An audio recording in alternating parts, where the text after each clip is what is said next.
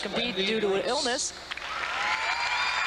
Brandy at this juncture at the Nationals, if we were to parlay her scores, would have an all-around total of 66.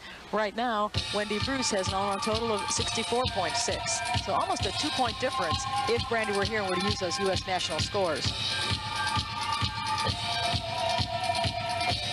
This is one of Wendy's best events here.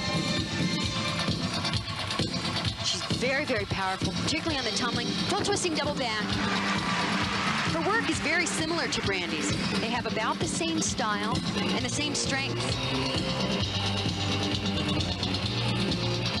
Wendy Bruce is a lady who won the international mixed pairs seen here on ESPN. She was teamed with a gymnast from China, Li Jing. And her coach really feels it was at that point that she kind of came out of her shell. Yes, I agree.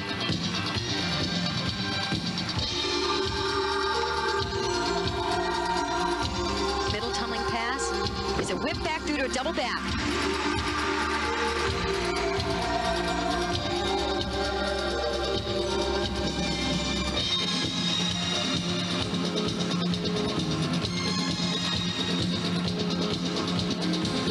Double turn right into a straddle, half turn jump.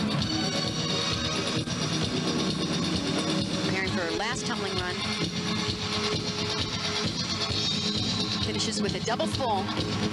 It's a little bit of a weak ending, really, in preparing for the World Championships. We're going to have to see double backs at the end.